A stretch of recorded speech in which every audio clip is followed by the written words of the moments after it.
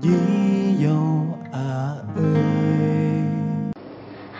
this video is about a very interesting topic, how to communicate with Vietnamese young people.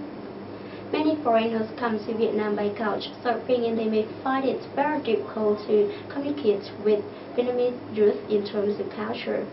In Vietnam, you may find its culture different from Westerners.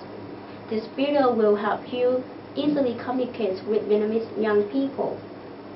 Vietnamese youth have improved their English in these days because it's an important language of the world. Most students of universities can use English, although their pronunciation is not good. Young learners in Hanoi and Saigon are usually taught English in good condition. You may find groups of students in Sport Lake talking to foreigners to improve their English. Their appearance may make them younger because unlike Westerners, Asian people often grow up and stand on their own feet late. That's why they may look younger. For Vietnamese, the difference of age between people is very important. If you are younger, you will use another subject, and you will behave in another, more polite way. Not many Vietnamese have part-time jobs when they are in colleges. Therefore, they do not have additional income. Do not invite them to over-expensive places. Probably each time hanging out will cost 100,000 stones for each person.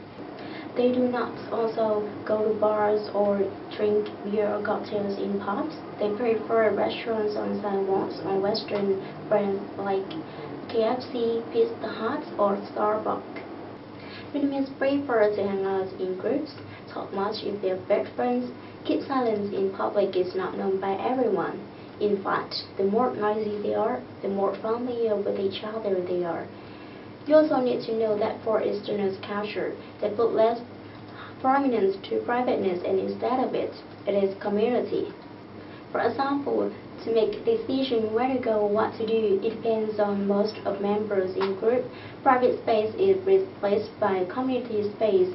Often bills are evenly divided for everyone, but sometimes the older or persons having jobs will be in charge of paying, and it is considered reasonable.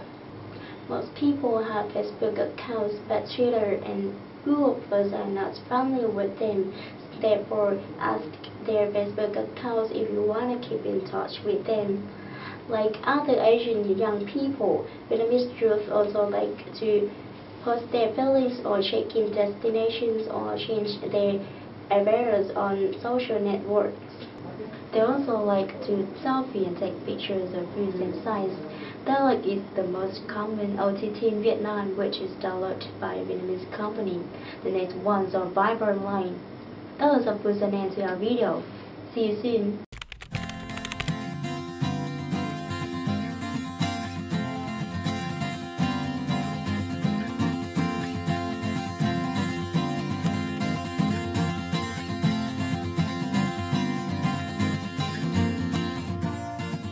Welcome to Vietnam.